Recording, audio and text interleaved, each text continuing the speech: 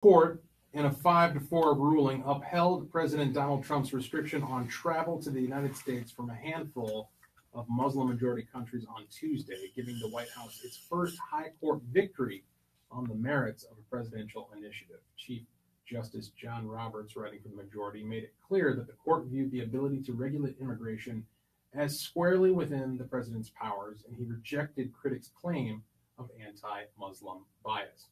We express no view on the soundness of the policy, Roberts wrote. In other words, they're not making a value judgment as to whether or not the policy is good. They're just saying that this is, in fact, something that the president gets to do.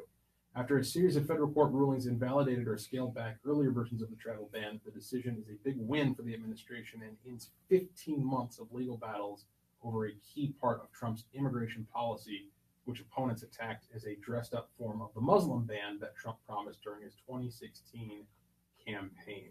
Closing argument. My name is Walter Hudson.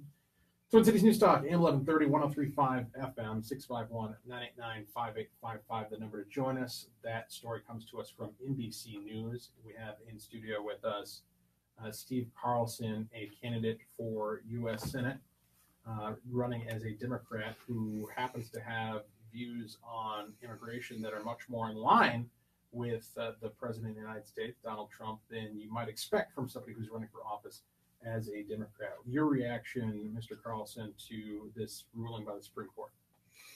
Well, I think it was pretty much a non-ruling, as you say. They didn't pass on the policy. They shouldn't pass on the policy. Now, if you look at how this all started, one Sally Q. Yates, who was let go, I guess, by the city of Minneapolis this week. They were going to have her study ketamine, I think, and that was stopped, and I'm glad. But she actually, when she took over as the Attorney General, directed attorneys for the Department of Justice not to appear, not to defend that executive order. And I thought that was atrocious because I think they are for national security. And this is a big problem that I see with a lot of attorneys general, where they're being very selective on what they're going to do. I never thought this was a Muslim ban, and it isn't a Muslim ban. The problem that we have is that people are trying to get into the country for the wrong reasons. And I think that we need a president who focuses on that, because we have to stop that. What would you characterize as a wrong reason for wanting to get in the country? Basically, because of ideology that they want to carry out violence or overthrow the government. And because part of it is growing out of the war. Possibly, famine, refugee situations, very bad situations that we need to look at and help them on the ground there. Third countries working on the ground with NGOs and things like this, trying to bring peace, and I think work internationally. So really, we need to solve the situation. But until that time, we have a lot of people that are going to Europe and coming to the United States to carry out violence. I mean, we had a person, and people might say he snapped, but he stabbed 11 people in St. Cloud. Yeah, in St. Cloud. Yeah. And it's ridiculous to have a governor that says that if you don't like it, you should leave the state, and that is because of your behavior. I mean, and so this first judge who did this out in Washington was obviously ridiculous. He said, well, I know exactly why you're doing this. This is a very sound principle. I talked about this, by the way. I ran for president as well as independent beginning in 2015, which is how I spotted Trump. Mm-hmm. And I saw that this is a very, very smart man. And the problem that we all saw then was especially the persecution of Christians. Okay, I mean, I never saw anything. Are you talking about domestically or overseas? Overseas. Okay. This is where we don't want the people coming from. And so what they would do, I'm talking about people who were killing off these Christians. Uh-huh. And some Muslims too. They were slaughtering some Muslims, Kurds. They were all targets. And this was the so-called ISIS thing. And Donald Trump says we have to help these Christians to get away from this because they're being persecuted because they're Christians. And so people said, oh, that's a religious test. Well, no, it isn't. The religious test was they were being targeted and killed. Their kids were killed, wives were, they were, the usual burning and pillaging kind of thing. And I'm glad that we started to vet for that. And I believe that some of those countries have been taken out of that status already, and the vetting is working. And I think it's going to go on to work. I think Donald Trump has made it very clear he's not anti-Muslim. Okay, we all recognize that there are a lot of people who are abhorred by this, and very often they're the target of it too. But it is apparently part of the Quran and some of the other religious writings that you're supposed to kill people of other religions, exactly what Ben Carlson was saying. So we have to vet. We need to go to a break, Yes, but when we come back, I want to get into, because we're kind of starting to conflate immigration with the question of Islam itself, and I understand that they're related in this instance with the travel ban, right? But I want to go a little bit more into detail regarding some of the underlying legal and moral arguments surrounding the travel ban, and then maybe we can transition into talk more about the Islam stuff as well. Steve Carlson, candidate for U.S. Senate, running as a Democrat, in studio with us tonight. My name is Walter Hudson. Closing argument, 651-989-5855, Twin Cities News Talk, AM 1130, 103.5 FM,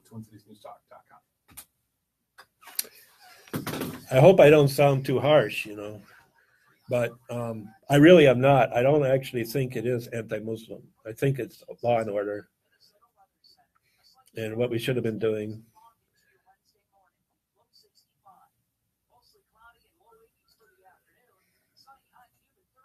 Yeah, I have a video that I've re-edited, and I put it out there. It's one that's got the most views. It's about the problem of Islam and persecution and Obama's strategies and the kinds of things that Ben Carlson was talking about, that would he have put in a Muslim for president in 2016, and his personal reasons why he didn't think for the office of president that would be appropriate. But he said for Congress, there would be more leeway because there wasn't as much power, And that caused this whole big debate with him, and Trump got into it, and I got into it too. But see, I got the most votes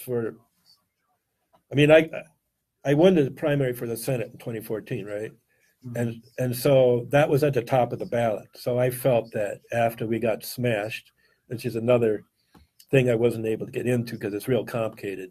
But Al Franken, and Dayton, they totally eliminated us from debates, the Independence Party.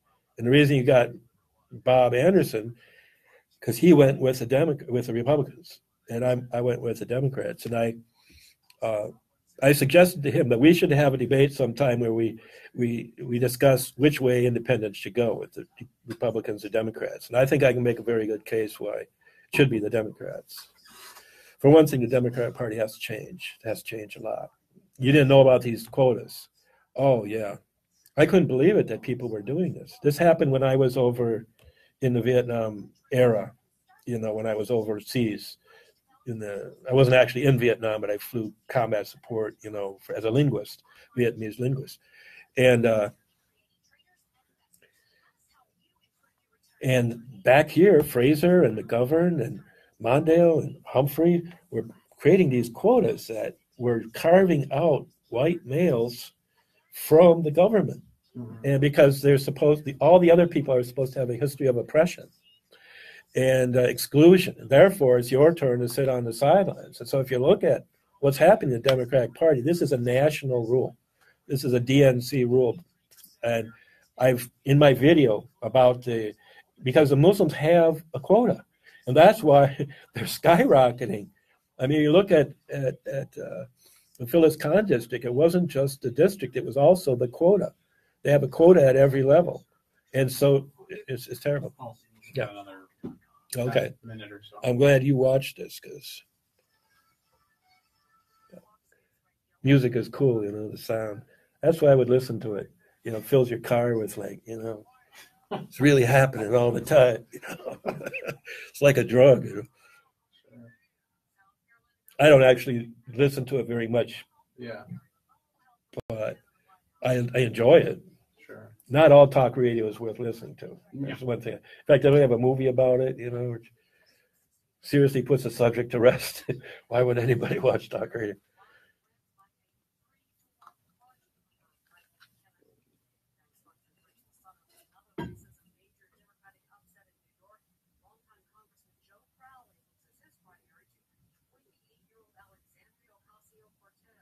Oh, wow.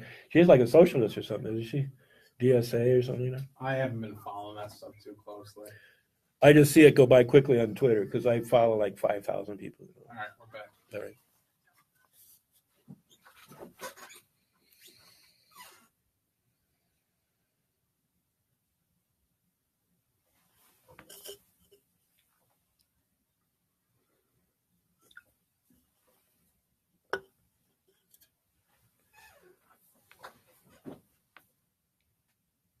In studio with us tonight, we have Steve Carlson, candidate for the U.S. Senate, seeking the seat currently held by Amy Klobuchar.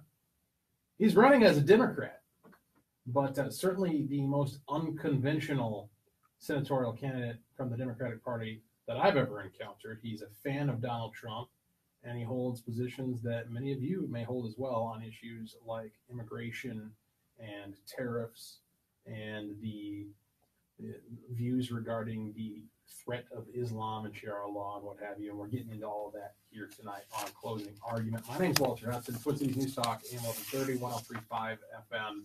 You can catch us streaming at twincitiesnewstalk.com and on your iHeartRadio app. We're here 9 to 11 weeknights. 651-989-5855 is the number to join us this evening. Brad Holman producing the show. Taking your calls. We got Barry on the line in St. Paul's. Got a question for Steve Carlson. Welcome to the program.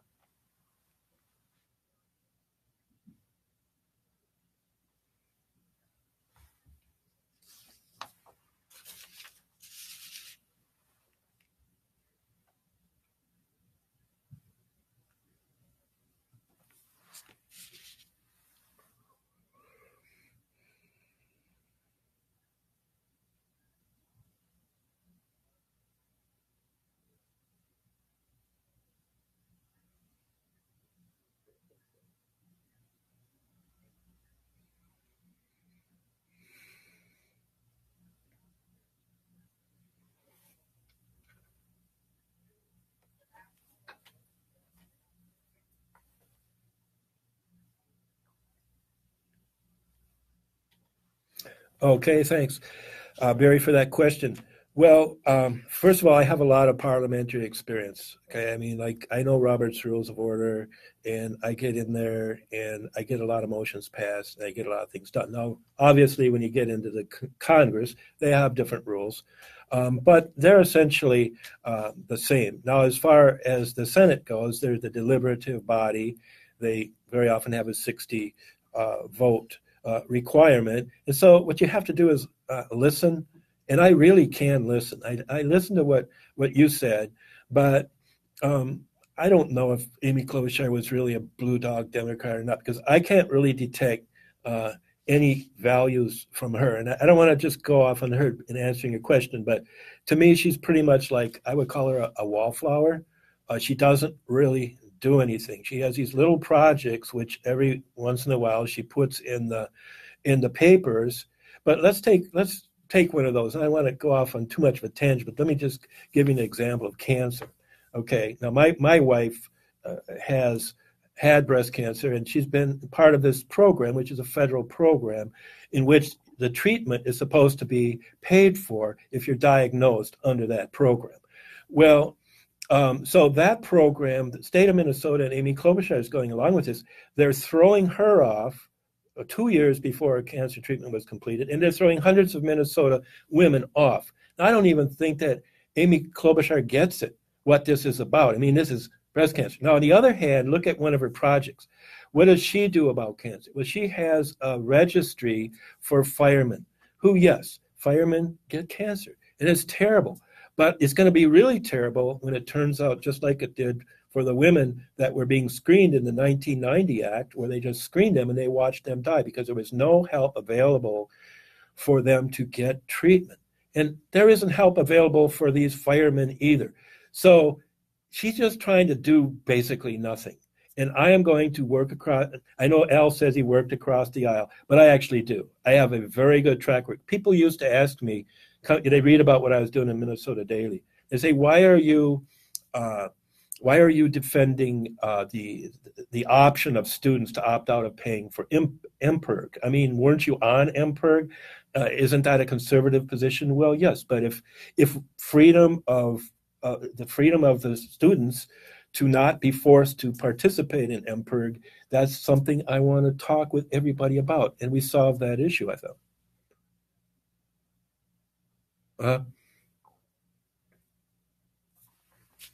Right.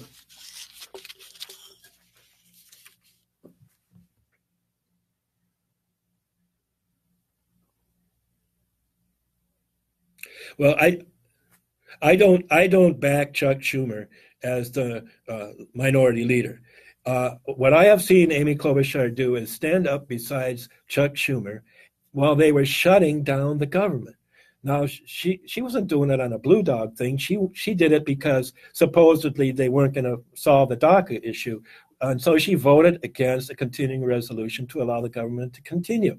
And I have a picture of that on my Twitter feed, which is Steve W. Carlson. I appreciate the call, Barry. I'll try to follow up here for you. Thank you. I think what Barry's getting after is that I think you've established well that you'll be an independent voice. Like, I don't picture somebody pushing you around, a whip coming along and saying you're going to go this way, and you actually being like, okay, like that. I don't see that in your character, your personality.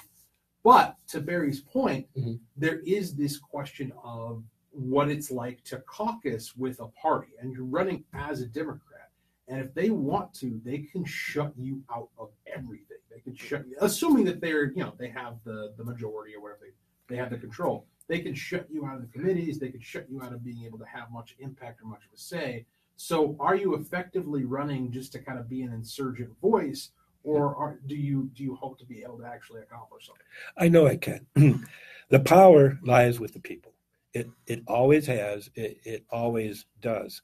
And so we need to address these issues. We have issues like immigration that needs to be solved. Take for instance, the children that have been separated from their parents. Well, why is that happening? It's because Amy Klobuchar and the rest of the Democrats, first, they won't do anything now to allow them to be united and not be shut out by that 20-day limit that comes from this court case, Flores versus Reno. Yeah. But at the same time, who started this? And I have a video that's about the Wilberforce Amendment. Wilberforce Amendment is about human trafficking. And it says that the government is supposed to take these young girls, who they said 80% of them say they've been sexually assaulted when they get in the United States, and meet with them and see if they really have been. And if they have been, to follow up on that and to protect them. And if they haven't been, they're going to repatriate them, not back to the other side of the border where they probably will be trafficked, okay, but back to their countries of origin. Now, I brought that up under Obama.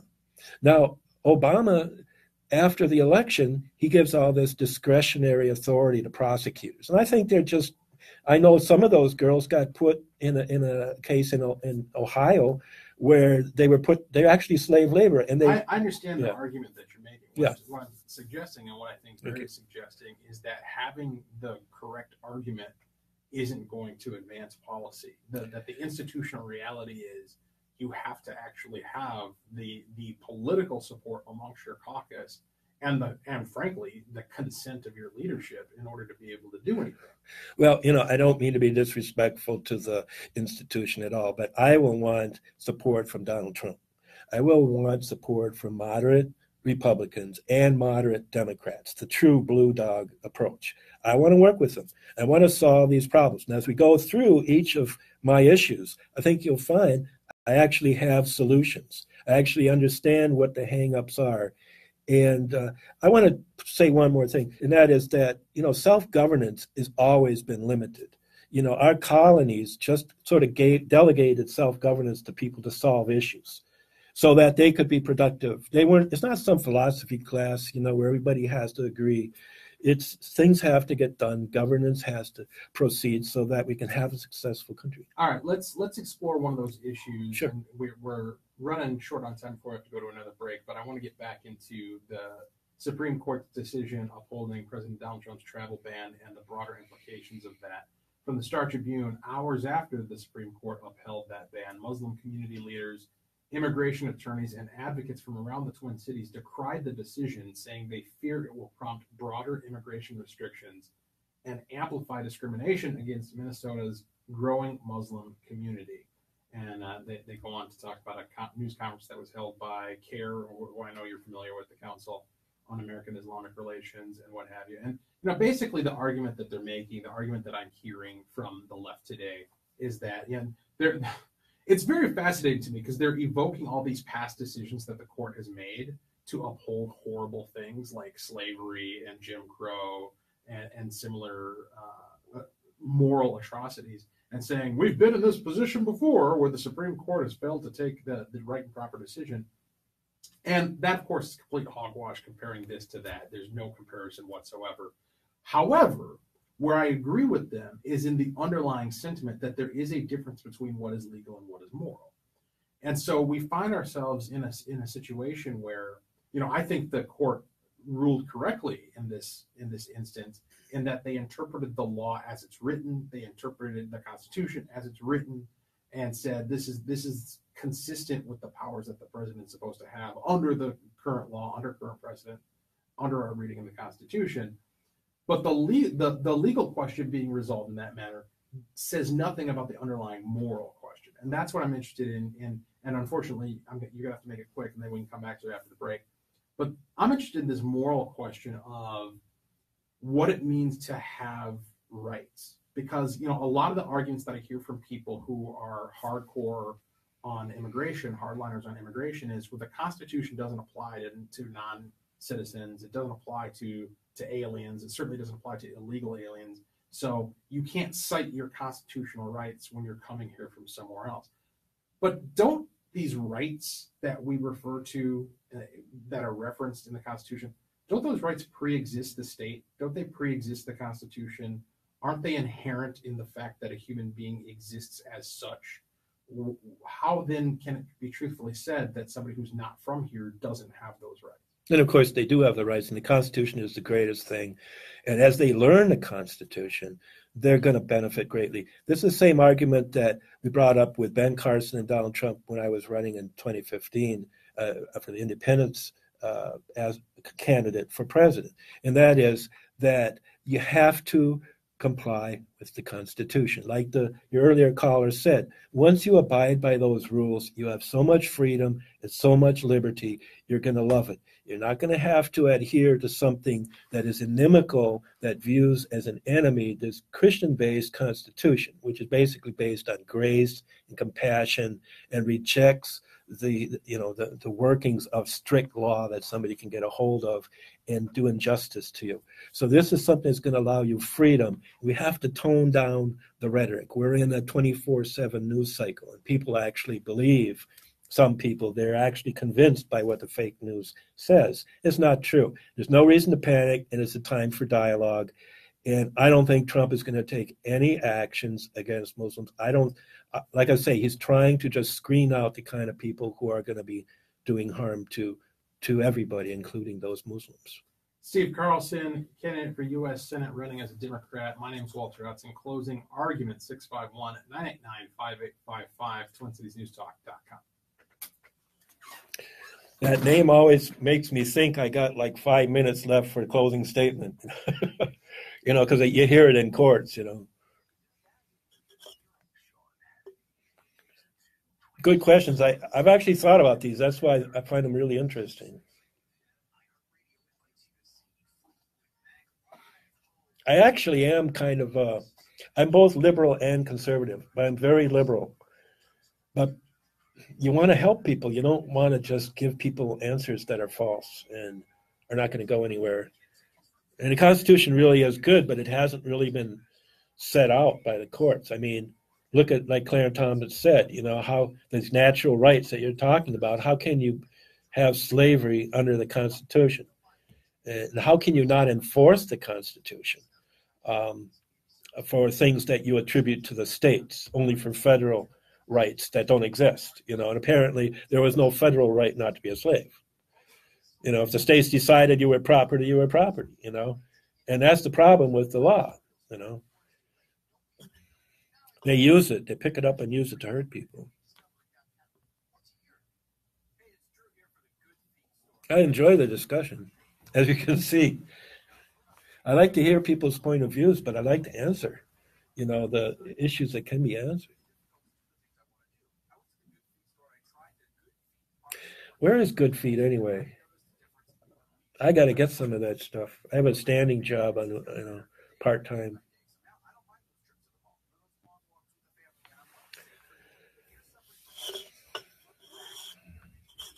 I'm more of a Democrat than these guys are. I really am. Once you strip everything away,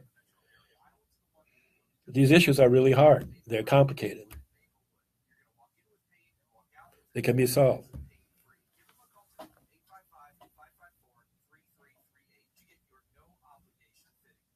Where'd you go to college? University of Phoenix. I got a degree. Oh, you told me. Yeah. That's right, in computer. Mhm. Yeah, I was at the university because I wanted to go to the battleground of ideas. I had good enough scores that I could have got into.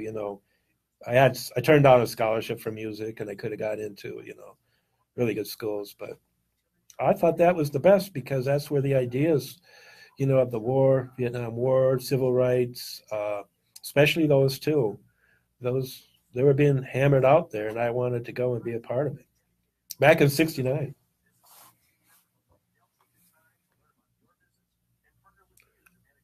It's like almost 50 years ago. Can you believe it?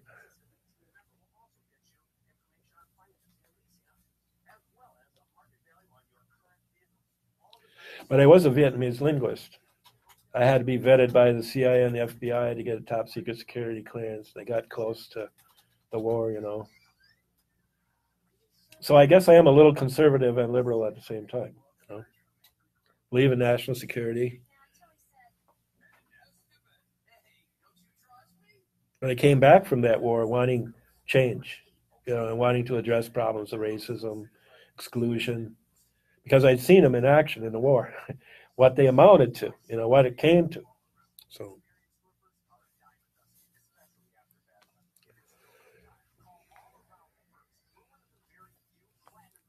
I would like to debate Amy Klobuchar. I asked her to.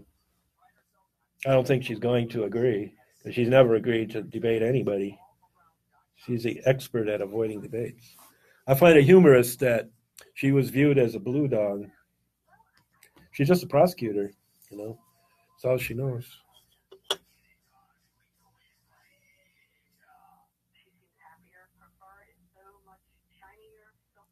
I don't dislike her as a person. I hope it doesn't come across like that.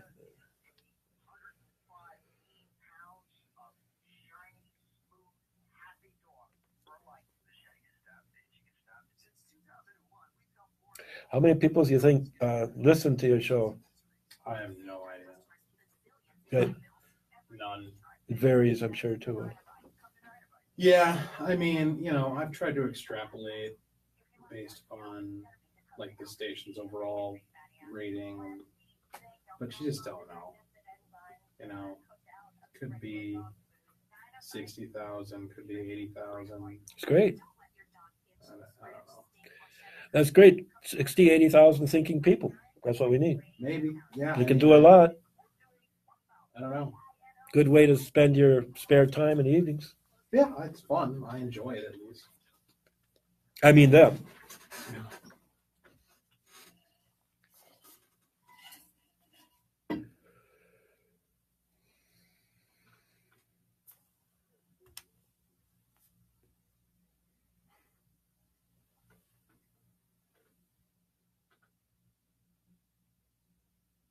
Twin Cities News Talk, AM 1130, 1035 FM. Closing argument.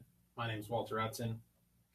651-989-5855, the number to join us this evening. In studio, we have Steve Carlson, a candidate for U.S. Senate, running as a Democrat, but he's not like any Democrat you've encountered before. He's a fan of President Donald Trump, and he holds a lot of positions on issues that you would more commonly associate with conservatives or Republicans, particularly issues like immigration, tariffs. Nowadays, tariffs. Republicans used to have a different position on tariffs just a couple of years ago, but that's apparently flipped now that we have Donald Trump as the standard bearer of the party. We'll get into that next hour. Right now, I want to focus a little bit more on immigration. as such. There's, of course, a story here out of Reuters. We talked about this a little bit yesterday. Parents who cross illegally from Mexico to the United States with their children will not face prosecution for the time being because the government is running short of space to house them, officials said on Monday. So it's an interesting situation where, Trump initiated this zero tolerance policy at the border where we're going to prosecute any adult who illegally crosses and, take them through the whole process. And that triggered this 1997 decree that we referenced earlier, whereby children can't be detained more than 20 days by the government. They have to be shifted into, some sort of alternative custody. And that was the dreaded separation of families. And so in order to address that, the president signed this executive order basically directing his lawyers to seek a judicial remedy to that. And now in the aftermath of that executive order, they're basically admitting, listen, we don't have the capacity to do this. Like, we don't have the resources available to prosecute everyone and detain everyone and detain their families. What's your view, first of all, on this particular situation where do we need to engage in massive construction efforts? Do we need to build twice as many detention centers in order to hold all these families? Or is there something more fundamental wrong with the status quo of immigration policy that needs to change?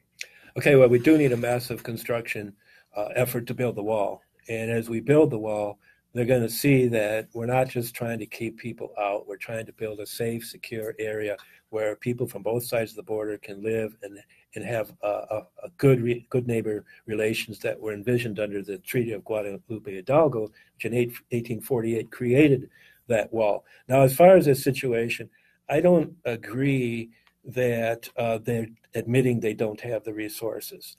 Well, I mean, that's literally what they've said. Well, not really, because I think you need to look behind it. You mentioned that they're supposed to seek a judicial remedy, right? Well, that's going to require the filing of a lawsuit. So as I see it, they're probably going to pick out a case that they can bring to the Supreme Court that is exemplary of the rest of what they're trying to do and win that case. They're also trying to get Amy Klobuchar, Tina Smith, all the rest to vote to extend that 20-day limit. And now you're starting to hear arguments, oh, you can't do that because now we're condemning children to indefinite incarceration. So you can't win no matter what you do. But I do think that we can go past 20 days. I agree with what Trump is doing now. I said this, and this is what the Wilberforce Amendment did. It screened people to see, do you have any credible case, any scenario in which you could stay in this country? And if the answer is no, then no, you don't need to see a judge. Because what judges do is they look at questions of law, and they shouldn't have to deal with questions of fact. Those should be able to be dealt with in an administrative hearing. I mean, that's not always the way you want to do it, but very often, if we have a law in Minnesota that you can't discuss the Constitution when you're in an administrative hearing for the Department of Health of Human Services. You get your cancer treatment taken away with no discussion. You can't say it's unconstitutional. So just because you cross the border doesn't mean you need to have a long, dragged out, months long with every lawyer that wants a job to come in and make things up. So like Trump is saying, well, hey, if we're very sorry, but we have laws and you don't qualify, I think they should repatriate them back to their country of origin. They shouldn't just kick them across the border, Mexican border. And this is very humane. And once it's done, people will stop this. Now, there are big problems in those countries, and we need to help with that. Sarah Huckabee Sanders, the press secretary for the White House, said, according to Reuters, this will only last a short amount of time because we're going to run out of space. We're going to run out of resources in order to keep people together, and we're asking Congress to provide those resources and do their job. So that's the admission from the White House that they are, in fact, running out of resources. And, whatever the legislative solution to that may be, we know how slowly the gears of legislative, undergoings take. I think the courts will move faster. I think they can get this into the courts when they have the right case. Steve Carlson, candidate for U.S. Senate, in studio with us. Closing argument. My name's Walter Hudson, TwinCitiesNewsTalk.com. All right, this is the long break, so if you want to use the restroom. Oh, get great. coffee or anything. I was going to ask. No, Okay. that's great. Thanks. Are you like a philosophy student? Again, as a layman, yes. Oh, okay. Wow. Well, that's probably best.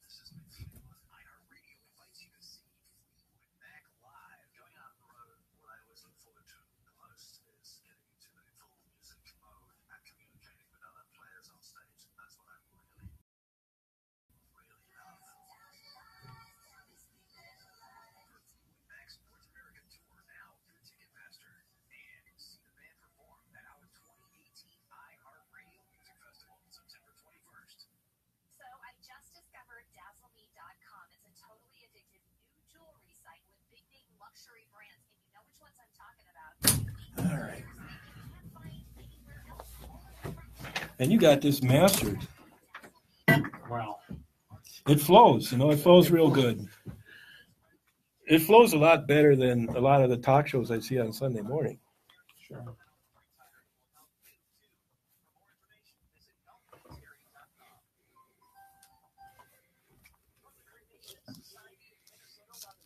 We're back.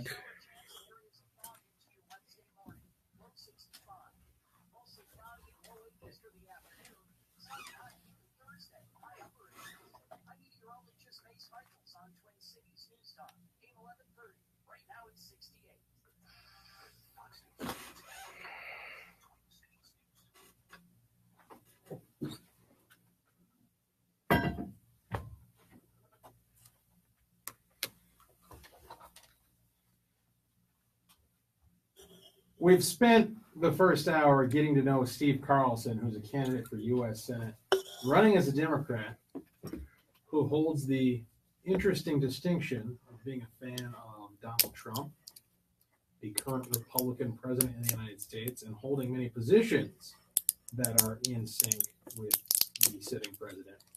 My name is Walter Hudson, Twin Cities News Talk, AM 1130, 103.5 FM. Closing argument. We stream on TwinCitiesNewsTalk.com and the iHeartRadio app. We're here 9 to 11 weeknights. Appreciate you joining us. 651-989-5855 is the number to contribute to the program. Brad Omlin taking those calls and producing the show. All right, I want to get into some of the controversies potentially that can emerge between this. This whole thing started, the reason we have you in the program was over a disagreement on tariffs, and we'll get to that eventually, but I want to stick with immigration here for a second. And I want to throw a couple of premises at you and see how you respond to them. The first one is regarding the issue of the border itself. We commonly hear it described in the debate about illegal immigration. We commonly hear language that describes the border, like the existence of the border, as being dependent upon enforcement of immigration law. You'll hear terms like, the border means something, and Trump said this during the campaign. The border means something, and in order for it to mean something, we have to enforce our laws. We have to enforce immigration. You hear rhetoric along the lines of the Democrats and the leftists and the open borders crowd are trying to destroy the border. You hear terminology like anarchy at the border and things of this nature. We have all kinds of political borders within the United States of America. There are borders between municipalities, cities, counties, political districts, school districts, legislative districts. And people cross these borders, these lines on maps, every day, all the time, without chaos, without anarchy. What fundamentally is different about the national border that requires these types of restrictions about who's crossing it and under what circumstances? So I guess you're distinguishing not between the four sides of our national borders, but between national borders and other kinds of borders? What's special about a national border that requires control over how and when it's crossed? Well, okay, because with our Constitution, all right, we're all part of the government. We all have rights as citizens. And so one of the things that's happening now is that that's being diluted. And citizens feel that, they're second place, that other people are being helped by our public policy and not them.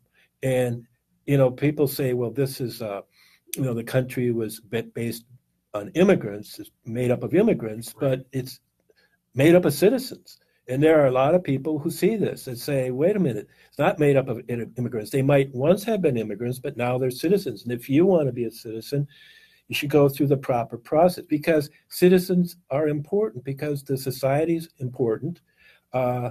We have voting. The voting rights you have non-citizens, they're trying to vote in certain elections like educational school board or something like this. There may be a role, a role that the citizens can do in these places, but it should reside with the citizens to make the decisions to govern the country. And then we can expand that to other people. Now at the border, the open border policy, it truly does destroy the border. I saw somebody was arguing with me online over the weekend that it's just everybody is kind of, I think it was supposed to be a libertarian argument, a person has absolute right to cross the border whenever he wants. Well, if that was true, then we could have the people that you're fleeing for your asylum, right. They can cross the border. Yeah. How can we stop them? So there wouldn't be any asylum. It would be blown out of the water. So asylum and all of these other compassionate policies and great programs that our country is based on, they have to be based on citizens. In Minnesota, we used to have white citizens was in our Constitution. It had to be removed after the Civil War, but the circumstances were the Indians, the Ojibwe and the Dakota, weren't allowed to vote. They were seen as having their own sovereign nations, and so that was put in there. And so from the very beginning, in our naturalization, we had to control who was creating this great country. People could Isn't there a distinction, however, even historically, between the process of naturalization and immigration? Because it occurs to me, and perhaps I just don't know my history well enough, but it occurs to me that the concept of heavy immigration restrictions and monitoring the border was not a founding concept of the United States. That naturalization, which is the process by which somebody becomes a citizen, was, of course, and properly should be, I think. And that's where the right to vote comes into play, and the privileges that come with citizenship and what have you. But the mere crossing of a line on the map in order to reside here and work here and engage in relationships and trade was not something that the founding fathers were particularly occupied with. And if we look at the Mexican border, like personally, I am very much in favor of just human relations with everybody, and that's what I see. My grandfather over a wall. My grandfather. Well, a wall doesn't need to separate. It can protect assets that are of common value to everybody. I mean, we got four walls around this room. You would, you would compare. So you would compare it. This is what I'm hearing, and you tell me if I'm wrong. You would compare it to like a fence between neighbors, right? Where just if I erect a fence on my property line, it's not because I hate my neighbor. Exactly. It's just because I want to be able to delineate between what's mine and what's his. Well, even more to the point is so each of you can have your own private property, and that's what our society is based on. Now, I think one of the problems that's happening now is people do get upset about the employment situation. And so a lot of our people, obviously, they like to have these people come in and work. And Trump, from the very beginning, has said, I'm going to let all the good people come back. And he got trouble from Ted Cruz about that. Things have evolved, but he recognizes the contributions that the immigrants make, even the illegal immigrants. And this is a good thing. But we've got to secure that border because that's not going to work. Farmer Jones having someone pick his crop at a certain time on the season is great, but it's not going to work if we keep having people flooding across that because they're not picking the crops for Farmer Jones, and they're just trying to get a better life, which we want. I think they could have a better life in Mexico. They should, and that's what I'm saying. My goal, and I've had this since 2010, is the first thing that I addressed was the Arizona situation and the border wall. And it is this, that everybody is a human being and has to make a living and has to make it pay. They got to get a job and they make it pay, all of us, from whatever country. However, what Trump is saying, and I agree, is, and Congress has agreed, is we need to secure the border. And because otherwise, it just doesn't work. And people come in to take jobs and then to run past to do things now that they're running. So many people are running drugs. Everybody's not running drugs, but we can't protect ourselves against criminal elements, nor can the Mexican immigrants themselves protect themselves when there's no order and there's just chaos. All right, so that leads perfectly into another premise that I want to throw your way and have you react to. Okay. I have this sense, and it's admittedly a project under development in terms of this philosophical concept, that part of many of the problems that we attribute to immigration, and you just cited, the rise of the cartels, that's implicit in what you said, the drug trade, employment, the employment's one thing, the human trafficking is another. All of these things, to my mind, are products of black markets, which we've created with our own policy. By having the drug war, by making it illegal to engage in certain transactions, by having heavy immigration restrictions that creates a black market for the trafficking of human beings across the border, we've effectively created this pocket of anarchy in which government, by its own choice, does not exist. And when you have a situation like that where people can't go to an institutional authority to resolve their complaints against their coyote or against their drug dealer or whatever the case may be, then it becomes a scenario where might makes right, and it's the rule of the brute, and that translates into all this violence that's often attributed to the border. Is there a connection there between the policies that we've adopted in terms of what domestically with the drug war and these immigration restrictions and the violence that we've seen as a result emerging out of these cartels and whatnot at the border? Well, I think there is a policy problem, but it doesn't come from our side. It comes from the Mexican side. As I mentioned, I mean, one of the early popes gave the entire Western Hemisphere to Spain, to the Spanish king.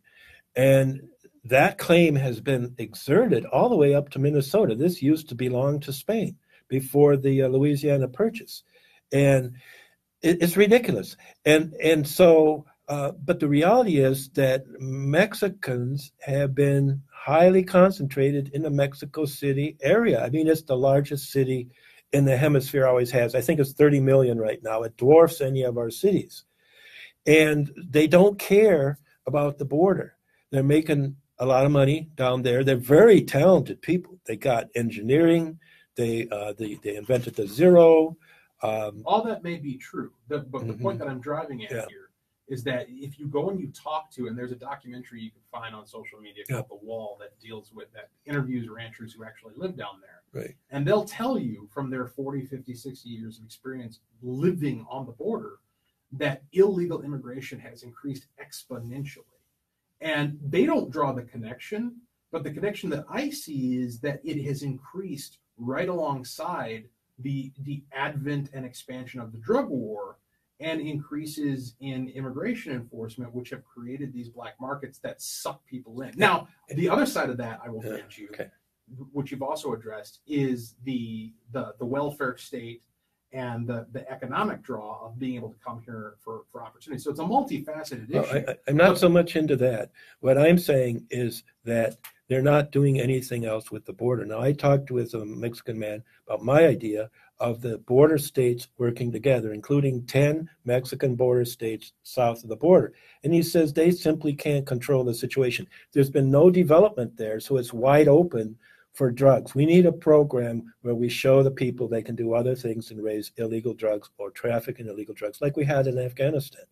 So people can live safely because everybody's living in half of these people are running away from that situation. Right. I was one of the early people who said, there could be an asylum issue if they're shooting everybody and you're scared for your life. There is one, but it's not one that we're recognizing right now. The other thing we can do is work bilaterally, which I have suggested since 2010, in the area of human rights and security. So we're cooperating with the Mexican government, whether it's those 10 states or with the support of Mexico City, to keep that area safe. I don't see why. Does Mexico have any interest in doing that? The 10 governors do. How many people got killed in the Mexican election so far? 120 people is the latest figure I heard. They're candidates, and they're killed in the election because they're trying to address this situation. By the cartel. Well, by people who don't want them to have a normal development on the border, cooperating with the United States. So we need someone as a president of Mexico, whether it's Obrador or whether it's someone else, who's going to work with us as human beings, not to demonize us, not to demonize Donald Trump, but to say, we're all human beings, we're all one, and let's get along.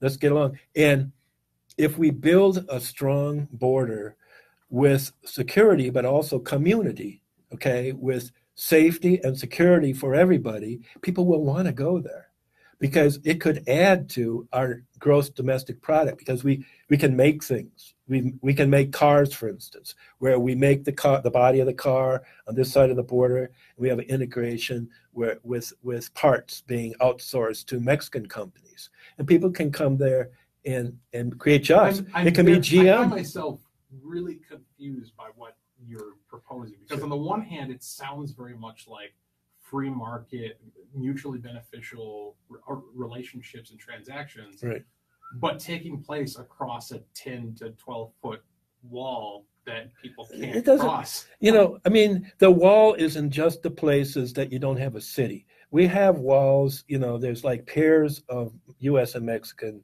cities. I know the El Paso and Juarez. Uh, they are a pair. Now, if you had more industry there on both sides, you don't really, from what I remember, you didn't have really much industry in El Paso, but you could. And you could all along the border out to California, and you can be bringing back jobs from overseas, from China. You'll be creating cars. This is what GM does. If you look at GM, they're in Canada, they're in the United States, they're in Mexico. They're all over the place. And that's the government's now, right? I mean, very close relationship with the government. We can go in there and create industry and manufacturing.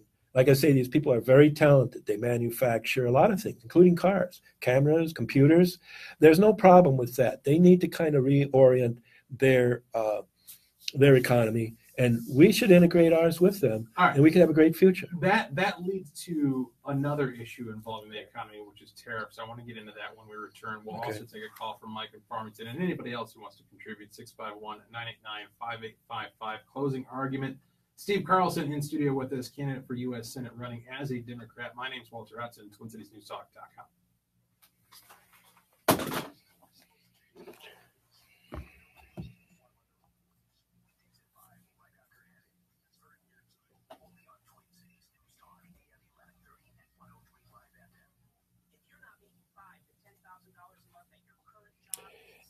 I went to Minnehaha Academy. I got a scholarship there when I was a kid, and I've always been involved in these theological kind of philosophical good, and I wouldn't say good and evil, but good, arguments about the possible and the good, Ever since I was a teenager, I would meet kids and we would talk about that.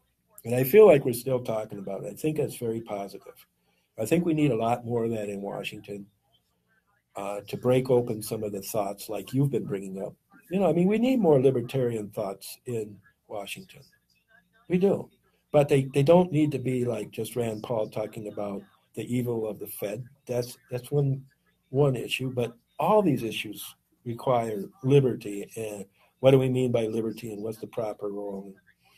And of course, these are kind of moral issues that have to do with diversity and difference. And they're very important too. I wrote the cultural pluralism requirement for the University of Minnesota. You know what that is? Before you would graduate from CLA, you would have to take 2 courses. They were quarters then in African American Studies, Chicano Studies, American Indian Studies, or East Asian Studies. Finally, we threw in Women's Studies, which I shouldn't have done. But and some Indian and Chicano students were working really hard with me on that. We passed it, and it went on for years. And so I really am interested in the history of all of these people. And unfortunately, the mass media and even the educational system, they don't get it. They don't get to it. And we need the professors to hammer it out. Like in this book, this Schlesinger, he actually did an excellent job. The same year we passed that requirement is when he published that book, The Almanac of American History. There's a lot that can be done. That's why I get excited about it. Both education and the political possibilities of serious discussion and learning. But of course, elections are notoriously not that, especially now. They don't have serious discussion. You don't have your William F. Buckleys or people kind of really trying to take things apart. Things are coming too fast right now. I don't think Buckley could keep up with everything that's happening now. Well, nobody, there's... How can they... Why do you keep turning my button off? Just automatically. When we go to break, Okay. But yeah, it's a bad situation right now. And our job is to make it better. And I think right here tonight we are making it better. If you get people to listen to some of these things, and I would debate all of this with Amy Klobuchar. I've had debates with anybody who would debate. I've had a lot of debates. This is much less, restrictive than the ones I've got in. Where, you have a lot of shouting and not much listening. Yeah. No, I try not to do that. Well, you have kind of a one-on-one format too, which I think is good. if you got people who actually, are going to get into it, get into the serious discussions. So how many kids you got? Both boys? Wow. Where do they go to school? They go to the St. Michael Albertville School District. One is third grade next year, and the other is we're going to hold him back, have him do a second year of preschool before he goes to kindergarten. He's a June birthday, so so he gets a double education.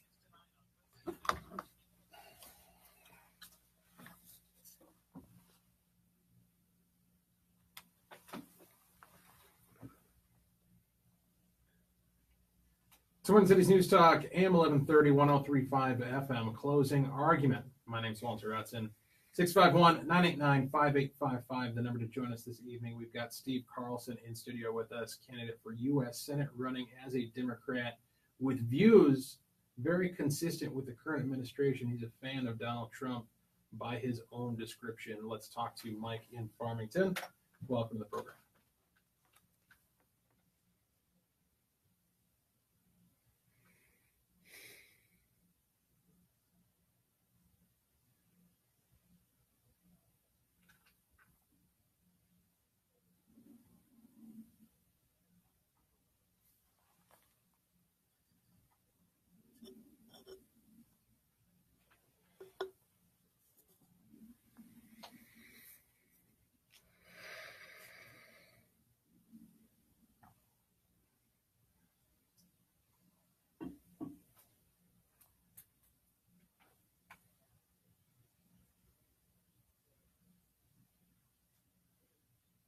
Mm-hmm. Mm-hmm.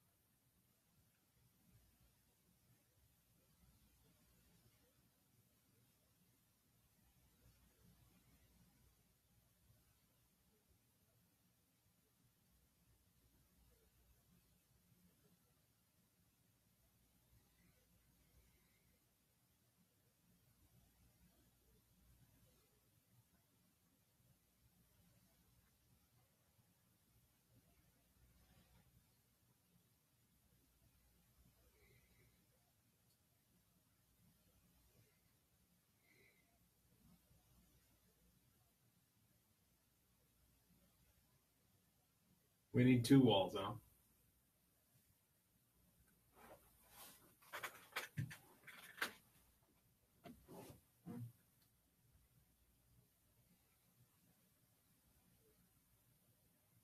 All right.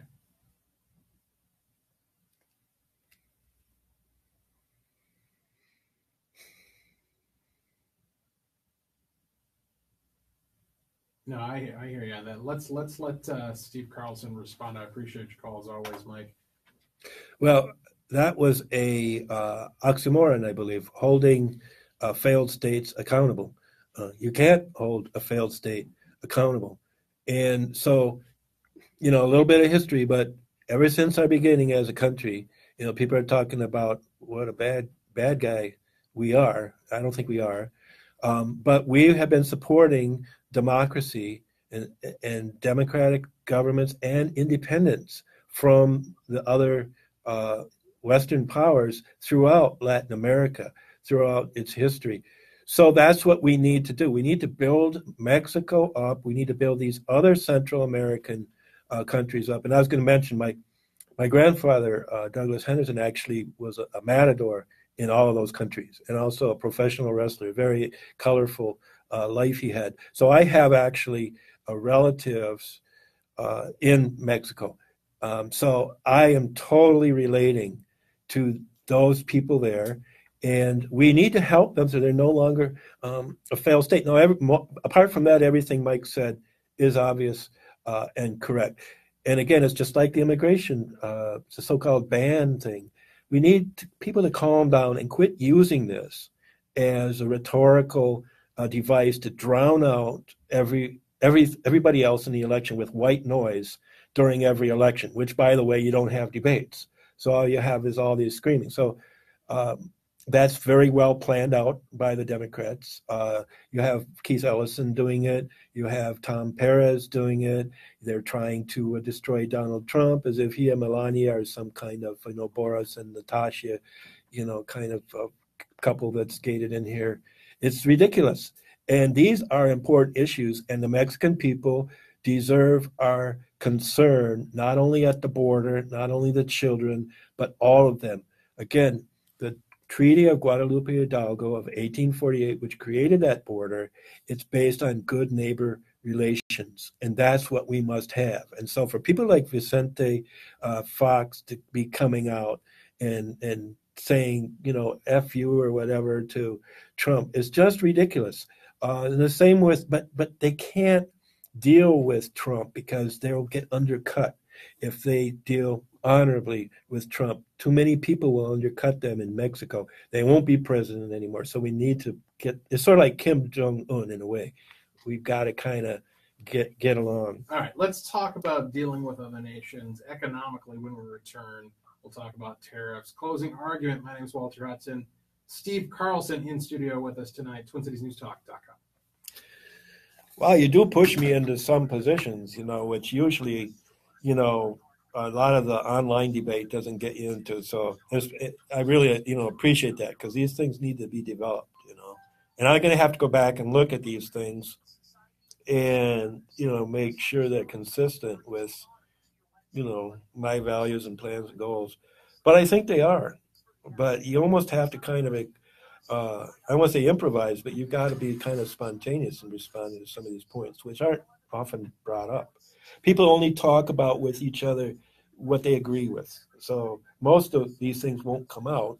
So they're all, maybe you're in that group. I don't know.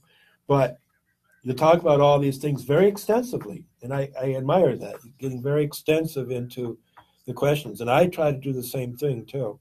That's why I wish the noise would die down a little bit and we could have serious talks. Yeah, that would be nice. It's a tall order nowadays. But candidates find that, just like a lawyer, that don't put your person on the stand, don't deal with the issues that aren't going to benefit you, and so they're not addressed.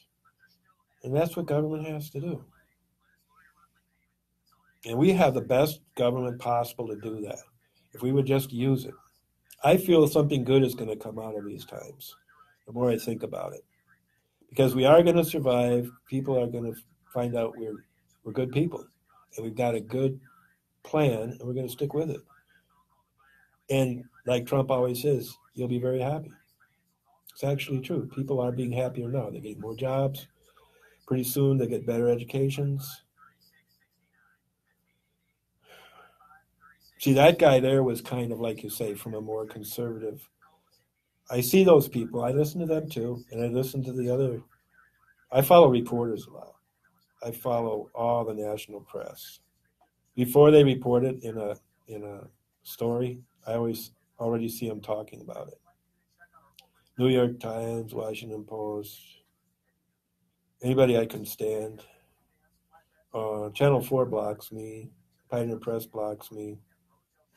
Because I get into these discussions and they can't handle it, They can't take it that somebody might actually throw back at them an argument which might challenge them. But you have to do that to keep people involved. It's part of the dialectic, isn't it? Right. A genuine dialogue. We really need it. Who are you going to have tomorrow? I don't have a guest lined up for tomorrow. Don't some of these candidates want to come on, or don't they talk about these issues, like legislative races and stuff like that? I mean, we get our share of people on, but I'd say half the guests we have, either they asked to come on or there's some other impetus, like a conversation like what we had. Yeah. You know. Well, I was thinking. I don't chase right guests for the most part because I don't have time. Well, I was interested in coming on. Definitely, I was interested in coming on with Tim Kinsley too. Although Tim called me up, can you believe this? I'm sitting there in the back of a Salvation Army van because I'm out bell ringing. I get a call from Tim Kinsley. He says, "We were just down at the court on this case with the Minnesota Voters Alliance, and everything that they talked about was your cases. Can you give me a list of your cases? Why is the Supreme Court and Ramsey County talking about your voting cases?" So, but still, I like to talk with people who like to think. Half these people, if you'll say something, they'll look at you like, how could you possibly think that? It doesn't jive with my limited thinking, what is politically correct. How dare you, And we can have a democracy that's like that. I can stand their opinions. I don't want them to kill cops, but I'll listen to a philosophical argument, from them. I won't listen to their actions or their chants, But I want to understand. It's almost like psychotherapy sometimes. What is it that you actually have in your mind? And with the left right now, the way it is, you almost need psychotherapy, and which I have a background in too. I mean, I've read books about it, We're coming back.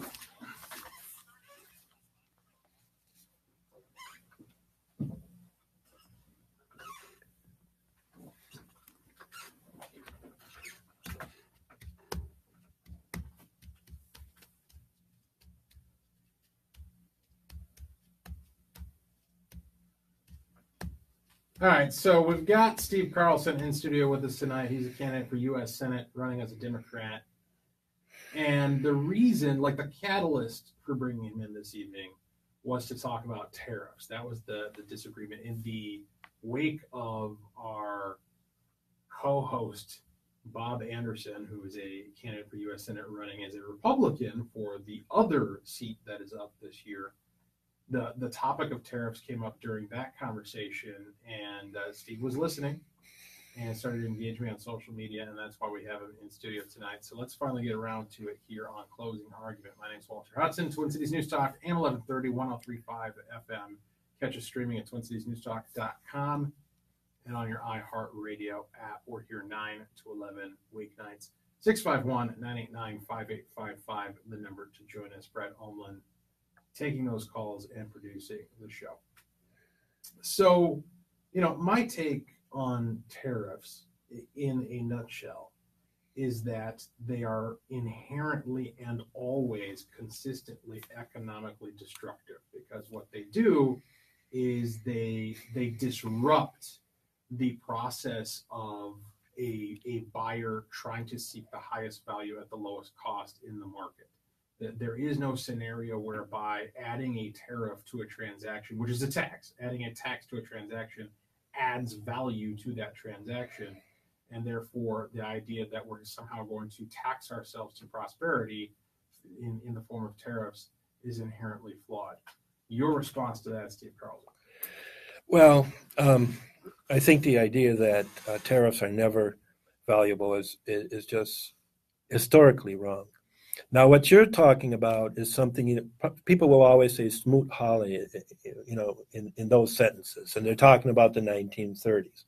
But if you look at the beginning of our country, well, first of all, the tariffs funded the federal government basically instead of the income tax until 1917. Just to pause on that point, because I think that's a totally legitimate statement. However, I think a distinction that we need to make is the tariffs that funded the federal government were universal tariffs. So it was a tariff on everything that came into the country at a certain rate for the explicit purpose of funding the federal government.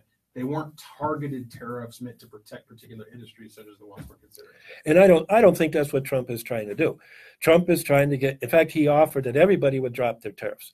But if you look back at the history again, I did mention in 1917, and I was surprised to see that when I looked it up last year. But first of all, is protectionism. Now, this country was founded on protectionism. If you look at the extremely rapid economic growth of both the United States and actually Britain at the time that our colonies were founded, a lot of it was attributable to the Industrial Revolution. But that happened with the extreme protectionism. Where it comes from is the Britain government did not even allow us to make our own shoes. They would not allow us to ship our products to them or any other country in our own ships, because they wanted their British subjects to make shoes to sell to everybody with the new technology that made really good shoes and to build ships. But I mean, it sounds like what you're actually saying is that we rebelled against the protectionism of the British. No, well, we had a war over that, but both countries exploded economically. That's my point. My point is that we had amazing economic growth during that time. And so you have to go back and say, well, why did we have that? And so what you're looking at is this really an ideological argument with certain industries who feel like they're hit by, like you say, they're hit by the trade war kind of, a scenario. I'm not saying that it happens all the time that there's trade wars whenever there's a tariff, but you're right. From a strictly, rational, classical economics point of view, it's going to be an added cost, and then it's going to be passed on to the consumer. And why would you do that? So I appreciate you acknowledging that. Yeah. But you obviously believe that under certain circumstances, it's nonetheless the right thing to do. So describe those circumstances. Well, for instance, you don't want to lose whole industries.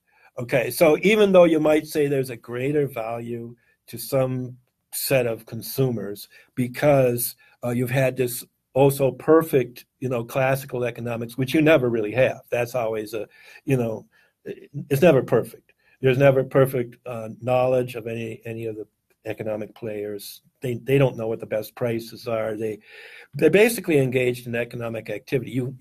The good thing about the classical economics, you want to give people a chance to change their choices if it will benefit them.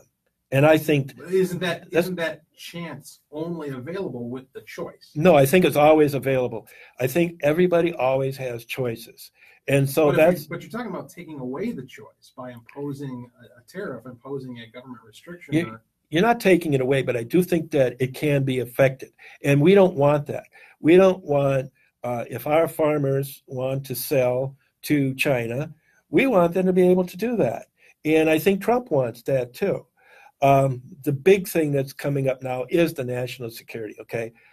We were before they made that new budget deal, after the debacle of the financial cliff and the shutdown of the government. And then Trump made a big, massive deal on the budget, which funded our defense, funded our military, because it was being held hostage by these politics. So that's a very good thing. But before that, we were losing control of our ability to set prices for steel and aluminum as we have this buildup of the military, which we have and we're going to have. But and we also will need that to produce more cars. So and export and for use here at home. And so we need the steel. We need to take the iron ore out of northern Minnesota. We have plants that are shut down. I mean, if you're looking at the effect of protectionism. I mean, look at northern Minnesota. What's that all about? It's about basically another country like China coming in and dominating not just the U.S. commodities market for iron ore and copper, but the whole world. So we're at their mercy. Let's explore that a little bit. Sure. Because when you talk about China dominating the market on something like steel or aluminum, there's a reason for that, right? Like the reason people would choose to import their steel from China is, again, because they're seeking the highest value at the lowest cost. So isn't that good? Like if your concern is national security and you want to be able to build up the military infrastructure of the United States in as efficient a manner as possible and get the most bang for your buck, wouldn't you want to get the lowest priced, highest quality steel available on the global market rather than just restrict it to what you can produce domestically? Absolutely. I was looking at the other end of the production where people are taking all the ore. So the first time I became aware of China's massiveness when I was looking at like Australia, and they were buying up all of their commodities. They're buying up all of our commodities because they have a massive engine. Now, as far as steel production, the problem we've had with steel production is that we had the old style factories and foundries. And so that's what shut our iron ore down, is the other countries were able to produce steel much more efficiently because they had more modern plants, they had smaller plants, and we want those too. And now we need to get those. We don't want just to use the iron ore, but we don't want to be inefficient for our military. No. You're a market guy, as I can discern from some of the things you've said. Right. What is it that motivates a business to improve its processes? Isn't it competition? You know, if you look at World War II, that was one of the greatest engines for economic growth in our history. So we need to go into more wars? No, but people got to get serious, and we knew that they weren't always the cheapest prices. The thing about World War II production is quality control. It was amazing quality control. You've heard of, built-in obsolescence. They were building cars that never broke down, so they couldn't sell any cars.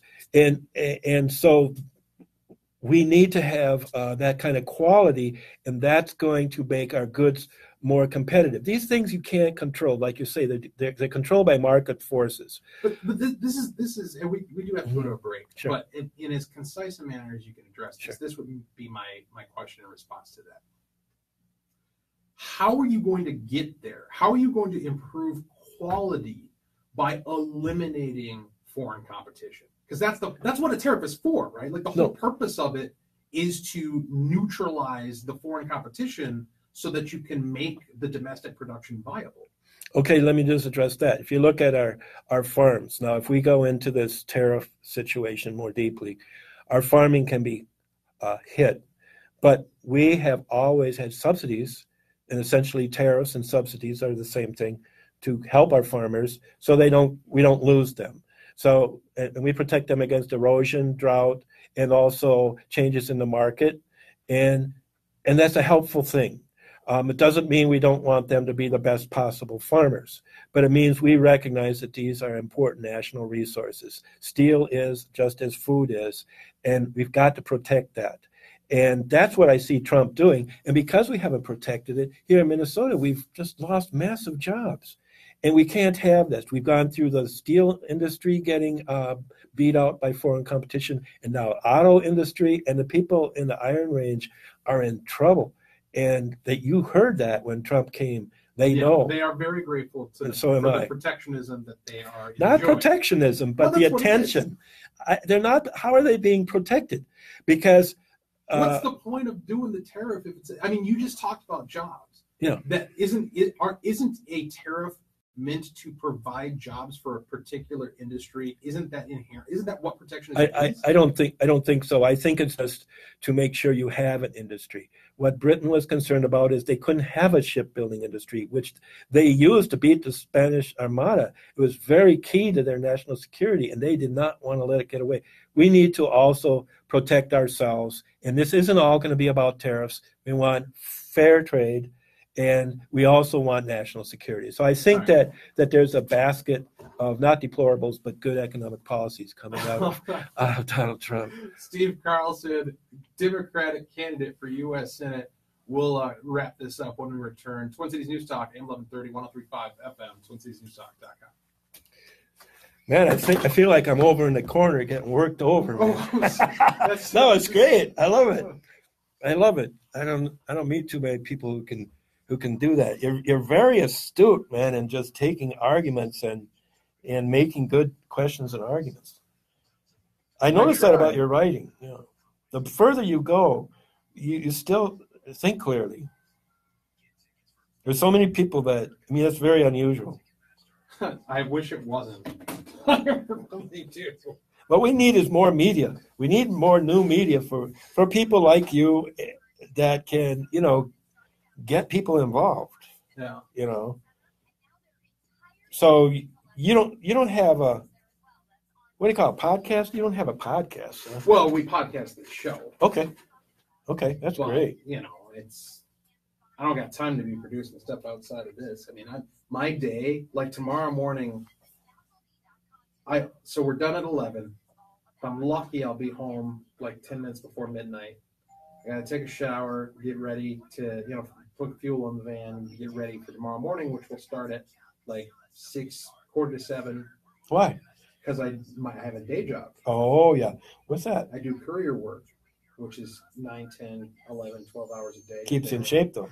Well, it's more driving than walking. Oh, yeah. But, you know, so my day is dawn till dusk and beyond.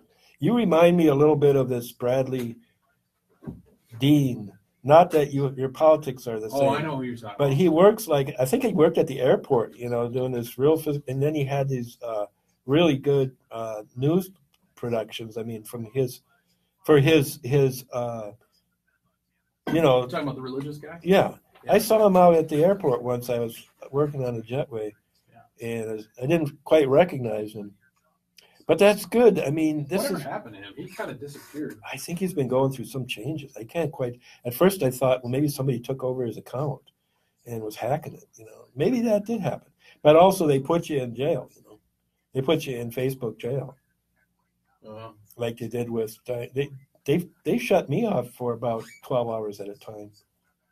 Really? Twitter. Yeah, you'll tweet something and all of a sudden right away, oh, you violated the safety code, you know, and you can't get back on until 12. Push this button to start your 12 hours. Bradley Dean Smith. Yeah. He's a musician, too. Yeah, I'm still friends with him. Yeah, okay. But I don't see, let's see. Yeah, he's posting stuff. Yeah. I wonder why I don't see it in my thread. Yeah, that's another issue. No, I follow conservatives because I like clear thinking. I think the problem with many conservatives is they don't go far enough. They don't want to hear about the problems that they can't solve, you know. Maybe he moved because he's North Carolina or something? No, he's going to be in Wisconsin at a church in Amory, which I don't know where Amory, Wisconsin is. But on this coming Thursday, he's going to be at a church in Wisconsin. So maybe he moved to Wisconsin. See, I always felt that being a Christian made you a lot smarter. I don't know why, but I think it was always because you're looking for God's handiwork for the creation and order and try to kind of understand it. Whereas people don't believe in that. I don't know, they kind of believe in just luck, you know, and it doesn't do much for intellectual development, you know. So I think a lot of the great thinkers have always been people who had faith. Even, what's his name? A great philosopher, Charles Sanders Peirce, in his last days, you know, he became a very intense Christian, believed in universal love and everything, even though he was a philosopher, you know, raised in a scientific laboratory, you know. You ever heard of him? A very interesting guy. That's a guy worth reading. He's America's preeminent philosopher, according to Noam Chomsky. See, I even listened to, I met Noam Chomsky. I talked with Noam Chomsky. You know, I was going to go out there and study, and Professor Chomsky said, "You do know that I teach linguistics, don't you?" I said, "Yes." He thought I was I was just interested in his politics, Mm. because I would go listen to him. He's getting kind of old. I like him. He's very interesting. He's deep into Israel, and he's kind of a liberal, I guess, over there, but he's really deep thinker. We got like maybe 4 minutes, 4 Okay, minutes. whatever, man. I've enjoyed it. Thank you.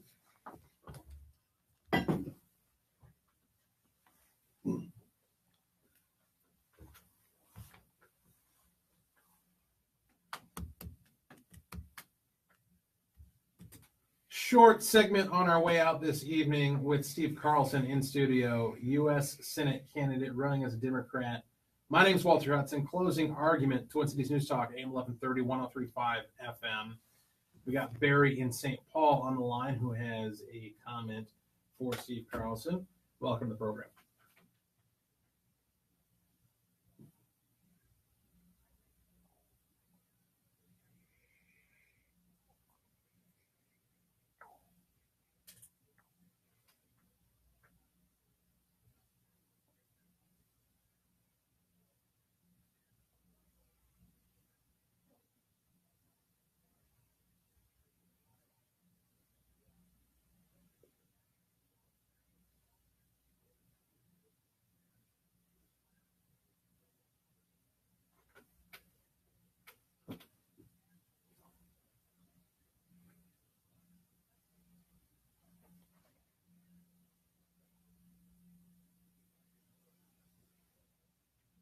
Appreciate the thought, Barry. I that resonates with me. I mean, one of the arguments in favor of tariffs that I've heard quite a bit from callers and from other sources doing research for the show is as a reaction to the encroachments by other nations. So people will talk about the slave labor in China. They'll talk about the flooding of the market with steel or whatever the case may be. All these manipulations that other governments do, which the premise there seems to be that when government involves itself in the market, it's bad. So why then would the answer to that be our government involving itself in the market? Yeah, I'm sorry. I felt that what Barry was saying was that he thinks that tariffs make the government grow bigger, and I would focus on that too. Yes, I have since 2010 the Move America Forward Act that I proposed was to shrink the federal government. We got to reduce the federal government. We've got to shift the power and the resources. All those areas that the Congress has preempted and taken away from the states have to be reduced and given back to Minnesota. I guess what we get, like 78% of the money that we send to Washington, we get back to the state in some form. We've got to keep that money here.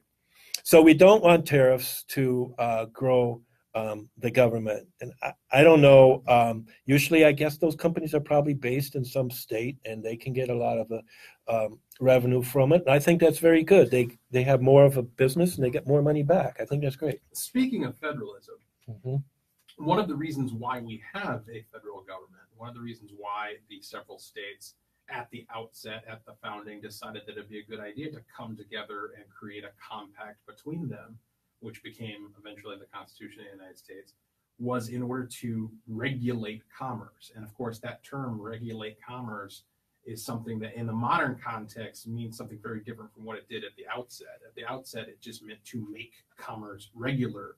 And part of that meant not having tariffs and other economic restrictions between the states. Isn't that an admission, just the fact that we have that compact, an indication that there's value there in being able to trade freely over political boundaries?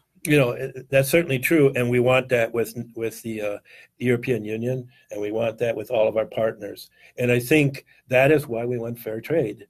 We would like to eliminate those tariffs. Now, the exception is a national security right now. But obviously, yes, we want trade with Mexico. That's what we need with Mexico. We need trade with China. We need trade with Europe, with Russia. Russia should be back in the G8.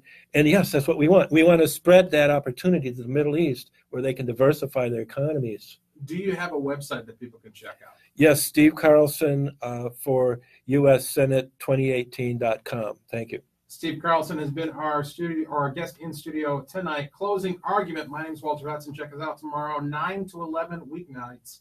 Glenn Beck is next. TwinCitiesNewsTalk.com. Wow, Glenn Beck. Wow, that was really great. I appreciate that. Yeah. That was fun.